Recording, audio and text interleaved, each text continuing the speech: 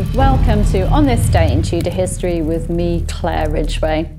Now today I'm taking you back to the reign of King Henry VIII.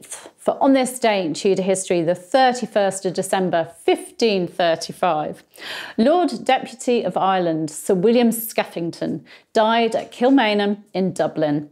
He was buried at St Patrick's Cathedral in the city. His nickname, the Gunner, came from his use of heavy artillery while taking Maynooth Castle in County Kildare. He killed or had executed the whole garrison there. Let me give you a few more facts about the Gunner. Sir William Skeffington was the eldest son of Thomas and Mary Skeffington and was born at Skeffington Hall in Leicestershire. He was knighted in King Henry VII's reign and in 1509 served as Sheriff for Warwickshire and Leicestershire and a Justice of the Peace for Leicestershire.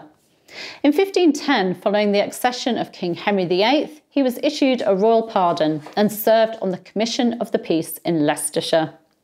In 1515, Skeffington was appointed Master of the Ordnance, a position which he held until 1529.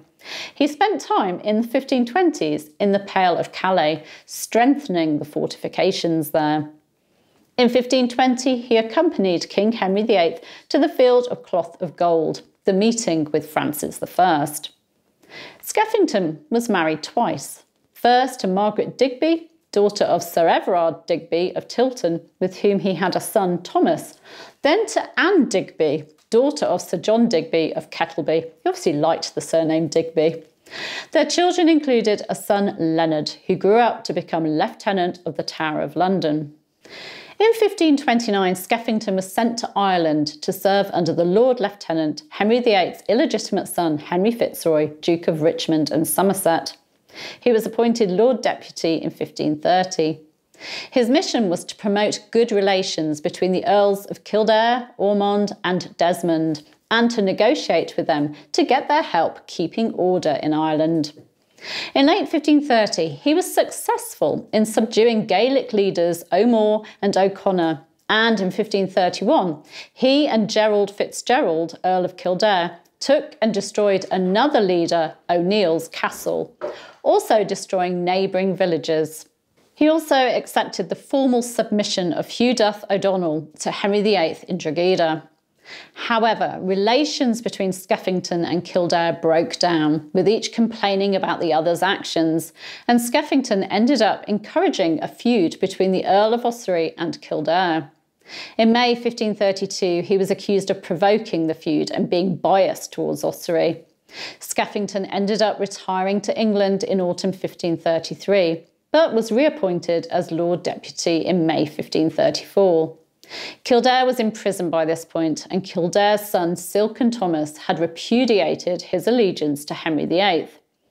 Skeffington was, however, aged about 70 by this point, and not in the best of health. He stalled in leaving for Ireland, but eventually set sail in October, taking heavy artillery with him, along with 2,300 men. At Drogheda, Skeffington had Silken Thomas proclaimed a traitor.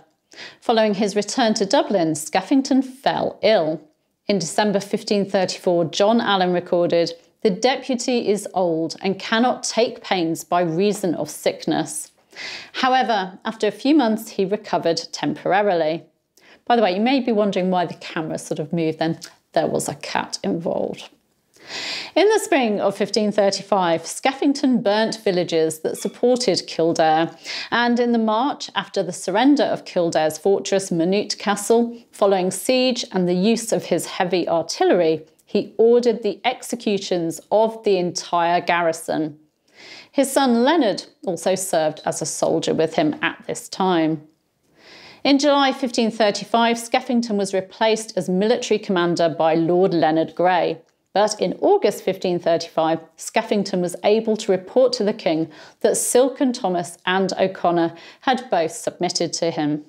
Skeffington fell ill again in late summer 1535, and he died on this day in history, the 31st of December 1535, at Kilmainham in Dublin. He was buried in Ireland in St Patrick's Cathedral, Dublin, but a monument to him was erected at Skeffington. His eldest son Thomas inherited his father's property, and Lord Leonard Grey succeeded him in Ireland. Also on this day in Tudor history, the 31st of December 1559, Owen Oglethorpe, Bishop of Carlisle, died while under house arrest in London. The bishop is known for officiating at Queen Elizabeth I's coronation in 1559, but also for infuriating the Queen at Christmas 1558 by disobeying her instructions at Mass. What did he do?